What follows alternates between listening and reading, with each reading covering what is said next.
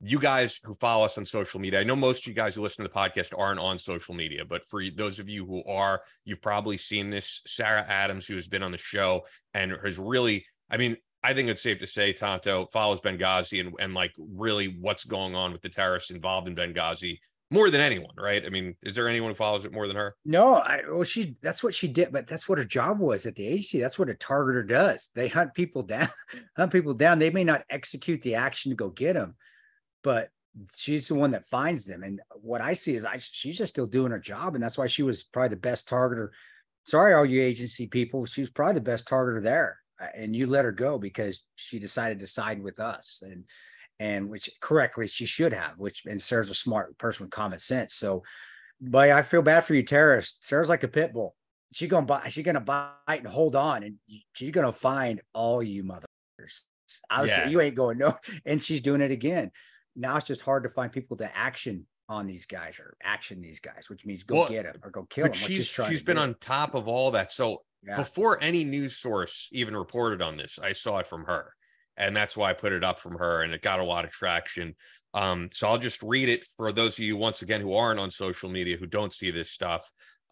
She said to us, in the last 24 hours, this was on July 12th, so this was probably July 11th that happened.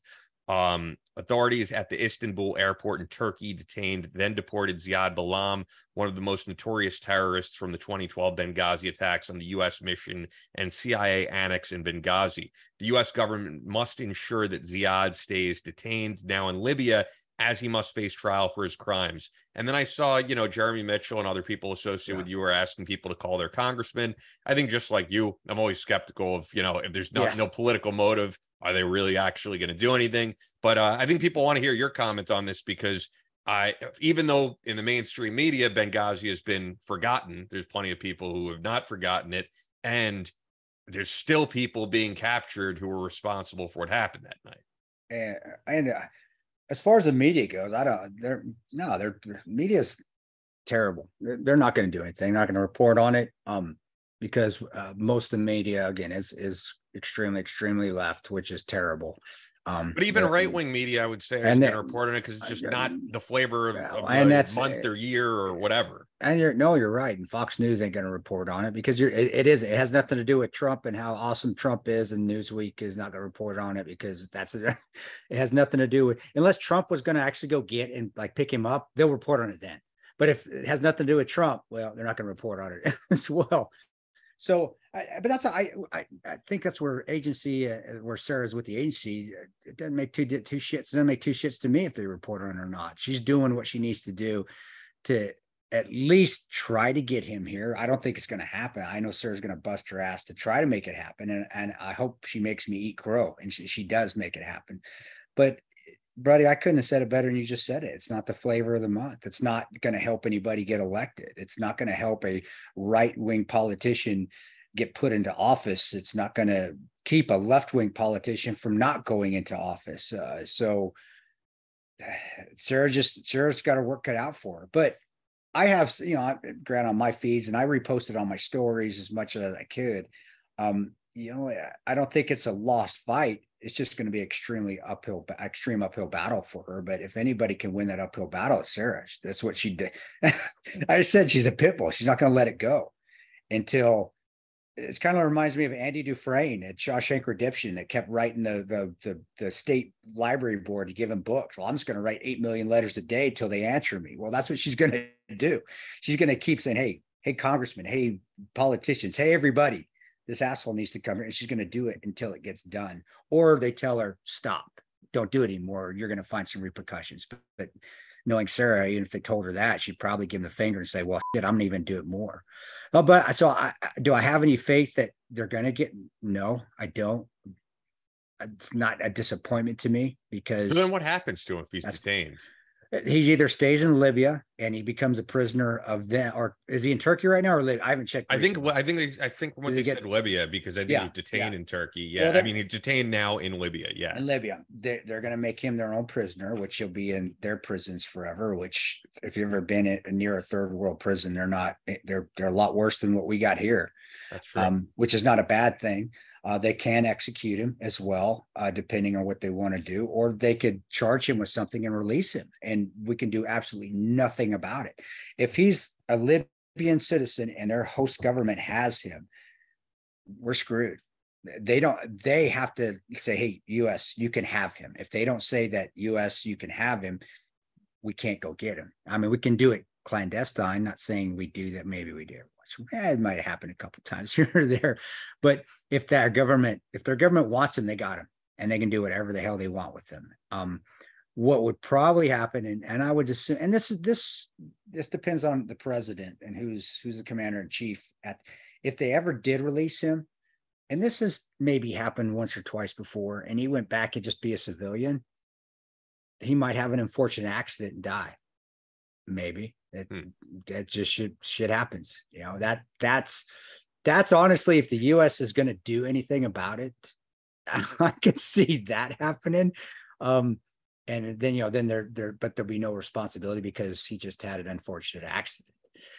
But if he's under Libyan custody and he's in their prison, you know, he's going to be in their prison for as long as they want. They got him. It's his. They're his. There's nobody, not the UN, not the US, can override him because he's a Libyan citizen. If he was a US citizen from Libyan descent, that's a different story.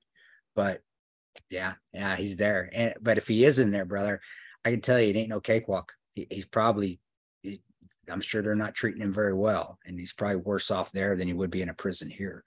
But I do agree with Sarah. He was a terrorist attacker.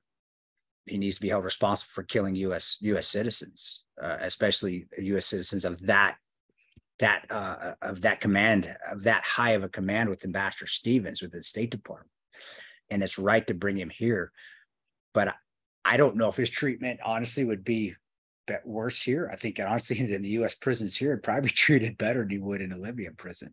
So whatever happens though, you know, I appreciate Sarah still staying on top of it, because if she hasn't, obviously this administration and even the past administration, like Trump or not, he didn't stay on top of it either.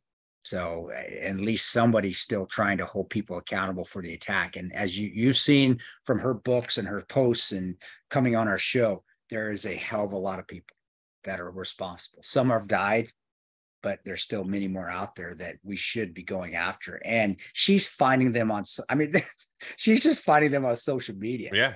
I mean, that's how pathetic our government agencies are right now, is that Sarah's finding them as a civilian just on social media, just by doing legwork. And they're not finding one damn terrorist out there, at least one's responsible. And that may just be because they don't care, because it was, hey, we didn't put the agency in a good light, so we're not going to go after those terrorists, which is a shitty way of doing your job, agency and government. But that's probably why they don't go after them. But Sarah will, and Sarah will continue to find them all. She will find guarantee before she is dead, she will find every terrorist that attacked us, because she is that good.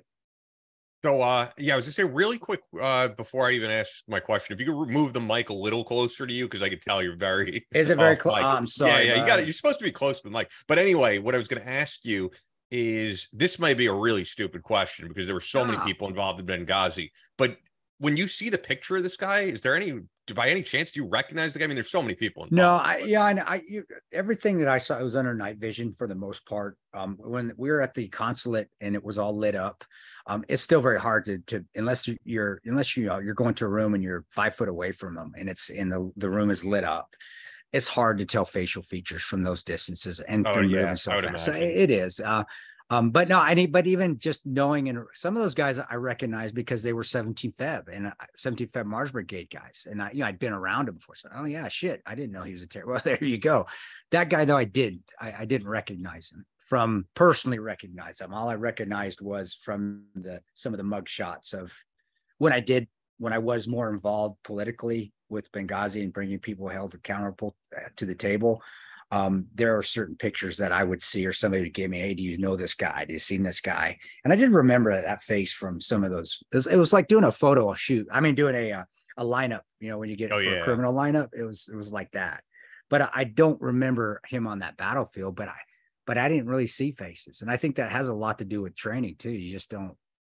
You're always taught to shoot targets that are inanimate. And I think that gets ingrained in your head a little bit. So people don't, when you're shooting some, at least in my opinion, unless it's close distance and you can actually see their facial features because you're so close and the room's lit up. Maybe you're not wearing night vision. At distances like that, they're to me, they just look like silhouettes.